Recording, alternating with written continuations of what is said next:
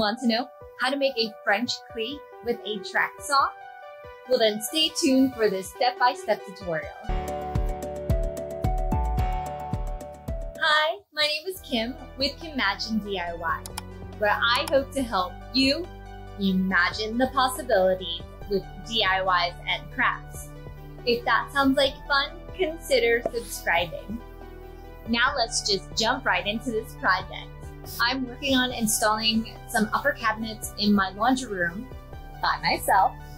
With some research, it seemed that using French cleats would be the easiest option. For my cleat, I decided to purchase a 1x4 by 6 foot common board from Home Depot. First, you will need to measure the length of your cleat you will need for your project. My cabinet is 18 inches wide.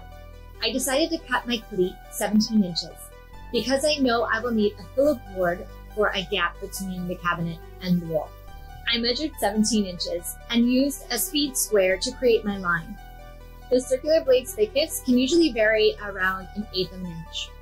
Therefore, you want to eye up the edge of the blade's teeth to the outer edge of your line. In my case, I measured 17 inches on the left side of the wood, and I lined up my blade to the right side of the line. Once you have that set, clamp your wood down. I always recommend using safety glasses and earmuffs when working with power tools. Start the chop saw when it's resting at the open position because there can be a kickback. Then carefully cut all the way through the board. Keep the chop saw down and release the trigger to activate the brake. Luckily, I was able to borrow some tools from a family friend. You can do this entire project with a track saw, but since I had access to a chop saw, I decided to use it. Find the center measurement of your board. Next, we're going to estimate the length of the 45-degree cut. Use a speed square to draw a 45-degree line on the thickness of your board.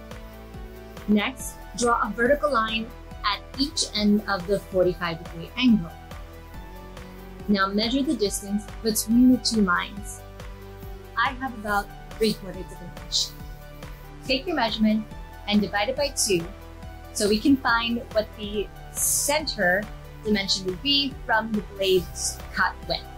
Now take that measurement and add it to the center measurement of your board.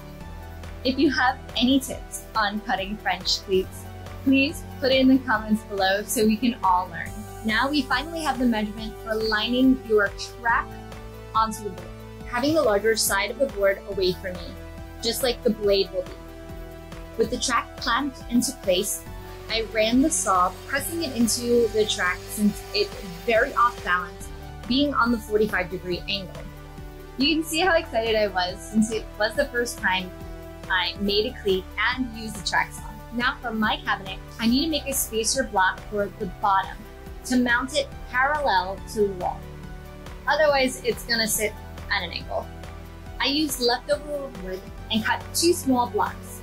Since it doesn't have any weight on it, it doesn't need to be a particular size, just as long as it's the same thickness, which obviously because I'm using the excess pieces of wood board. Now here's a clip of the solo install. Is it heavy? Yes. But I was able to install it by myself, so mission accomplished. And keep your eye out for a future video on how to install these cabinets. Thank you guys so much for watching.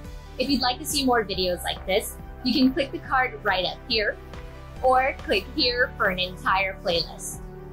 And I will see you in the next video.